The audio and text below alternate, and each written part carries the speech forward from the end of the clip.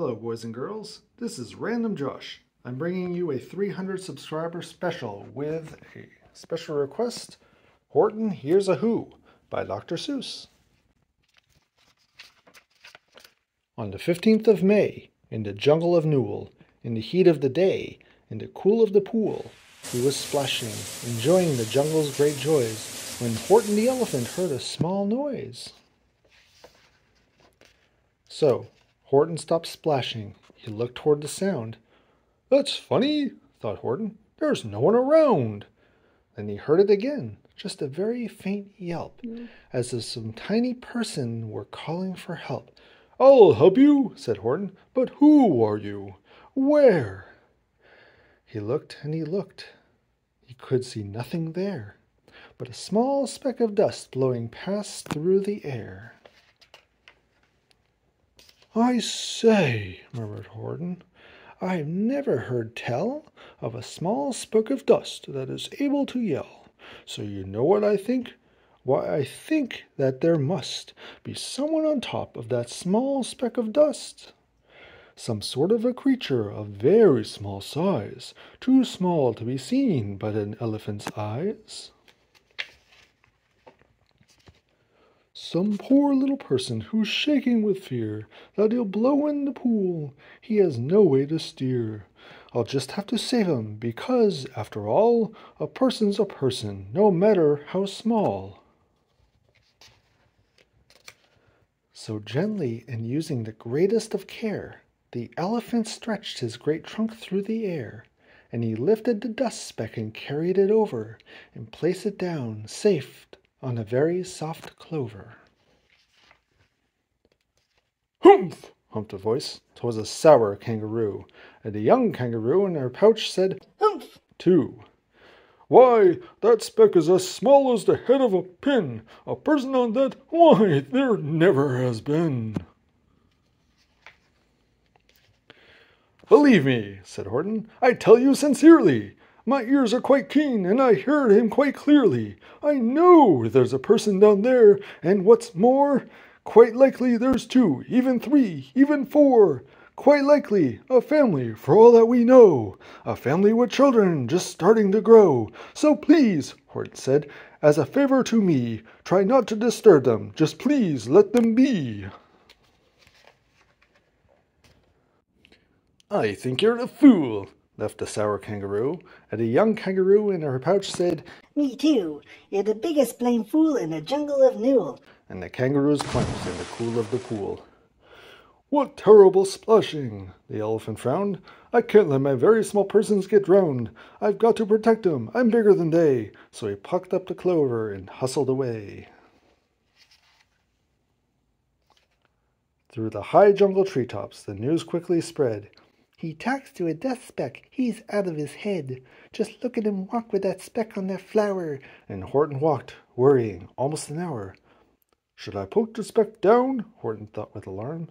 "If I do, these small persons may come to great harm.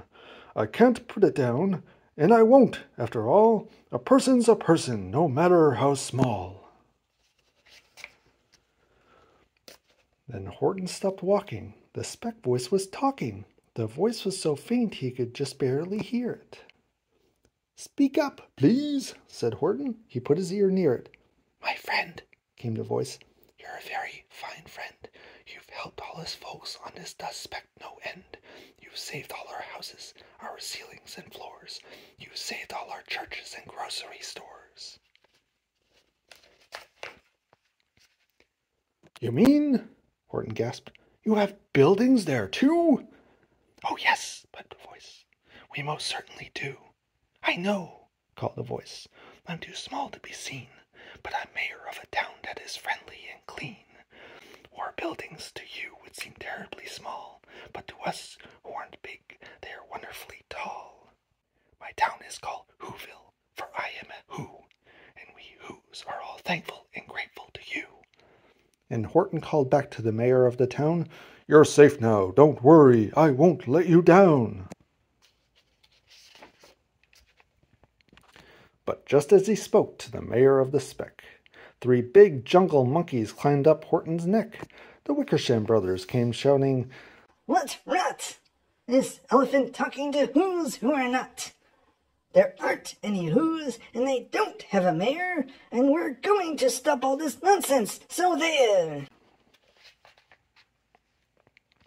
They snatched Horton's clover. They carried it off to a black-bottomed eagle named Vladikoff, a mighty strong eagle, of very swift wing, and they said, Will you kindly get rid of this thing?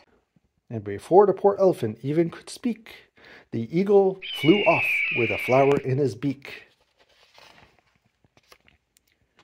All that late afternoon and far into the night, that black-bottomed bird flapped his wings in fast flight, while Horton chased after with groans over stones that tattered his toenails and battered his bones, and begged, Please don't harm all my little folks, who have as much right to live as us bigger folks do. But far, far beyond him, the eagle kept flapping, and over his shoulder called back, Quit your yapping! I'll fly the night through. I'm a bird. I don't mind it. And I'll hide this tomorrow. Well, you'll never find it. And at 6:56 the next morning he did it. It sure was a terrible place that he hid it. He let that small clover drop somewhere inside of a great patch of clovers 100 miles wide. Find that, sneered the bird, but I think you will fail. And he left with a flip of a black-bottomed tail. I'll find it, cried Horton. I'll find it or bust. I shall find my friends on my small speck of dust. And clover by clover with care, he picked up and searched them and called, Are you there? But clover by clover he found that the one that he sought for was just not around. And by noon poor old Horton, more dead than alive, had picked, searched, and piled up 9,005. Then, on through the afternoon, hour after hour, till he found them at last on the 3,000,000th flower. My friends, cried the elephant, tell me, do tell, are you safe? Are you sound? Are you whole? Are you well? From down on that speck came the voice of the mayor.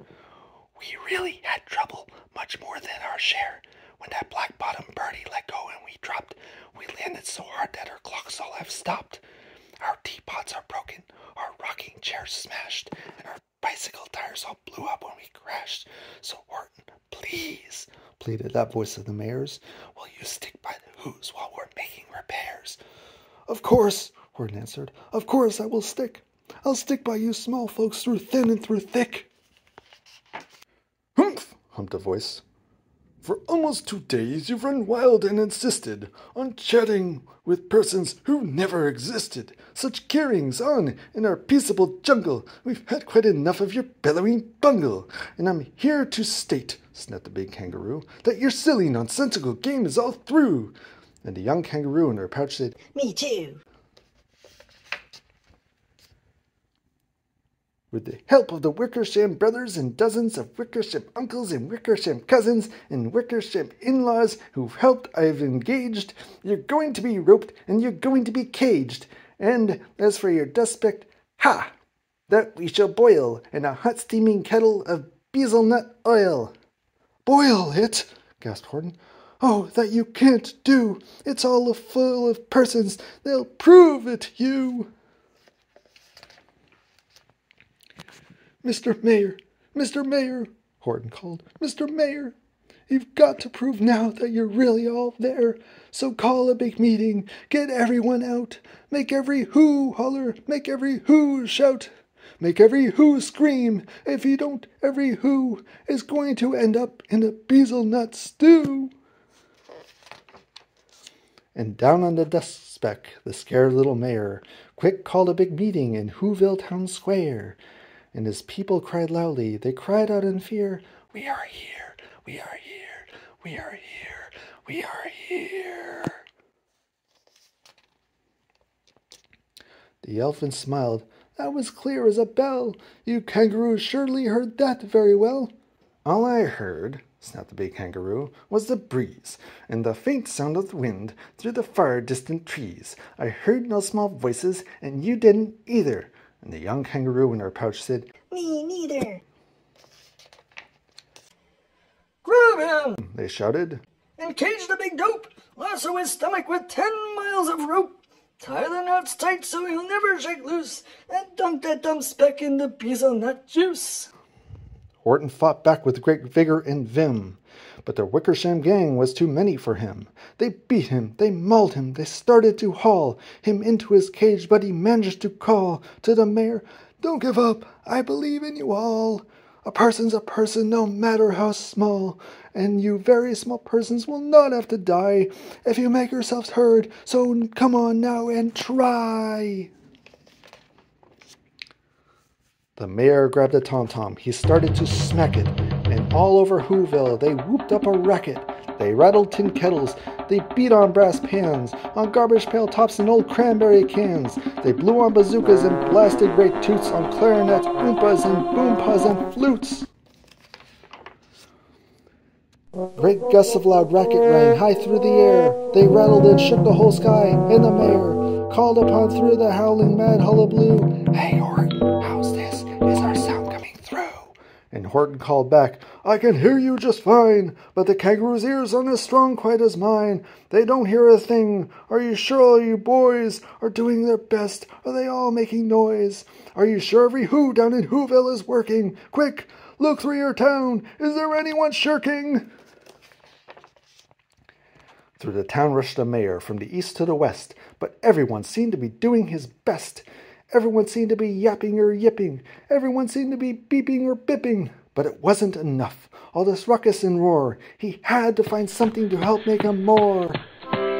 He raced through each building. He searched floor to floor. And just as he felt he was getting nowhere and almost about to give up in despair, he suddenly burst through a door, and that mayor discovered one shirker quite hidden away in that Fairfax Apartments, apartment 12J. A very small shirker named Jojo was just standing and bouncing a yo-yo, not making a sound, not a yip, not a chirp, and the mayor rushed inside and he grabbed the young twerp.